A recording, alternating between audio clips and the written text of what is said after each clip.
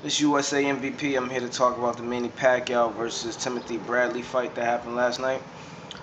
Last night, a lot of people believe that there was a robbery. I don't think it was a robbery, but I do think Manny Pacquiao won the fight. One judge had it 115, 113 for Manny Pacquiao. Another two judges had it for Bradley with the same score. If you paid attention to my last video, my prediction of the fight, I said that there was some controversy about the fight. The controversy to me was that Timothy Bradley, who I picked to win the fight, but I said that there was a controversy because he has not beaten anybody that's substantial at 147 pounds for him to be fighting Manny Pacquiao. Now, Pacquiao had other options he could have chose. He could have chose Victor Ortiz. He could have chose Andre Berto. He could even went up in weight and came with a catch weight for Sergio Martinez. But he didn't take any of those, which Victor Ortiz and Berto were scheduled to fight each other. But in the case of Manny Pacquiao having to fight them, they would have thrown out their fight for that reason. Manny Pacquiao, just like Floyd Mayweather, interfered when Mosley was supposed to fight Andre Berto.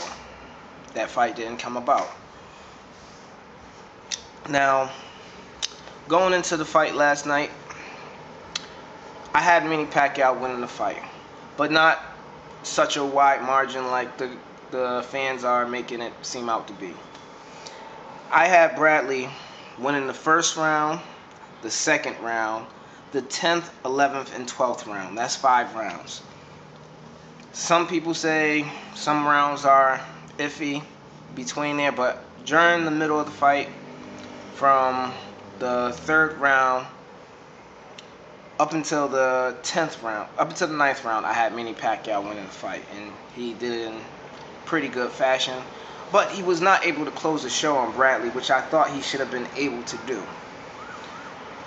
Bradley hung in there just based on his will, and he got caught with a lot of shots. And to Bradley's defense, when Manny Pacquiao hits Bradley, of course Manny Pacquiao hits harder, but the crowd goes ooh and ah.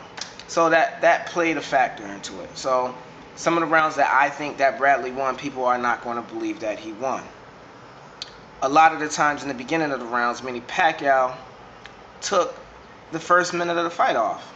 Just taking the fight off, running around.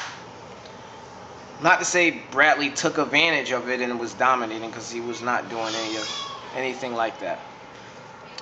But in this fight, like I said before in my prediction video, I think the reason that this happened was because Pacquiao's promotional company, Top Rank, knows that Pacquiao has 1 or 2 fights left, and they need a new star. They don't have any other money makers besides Manny Pacquiao.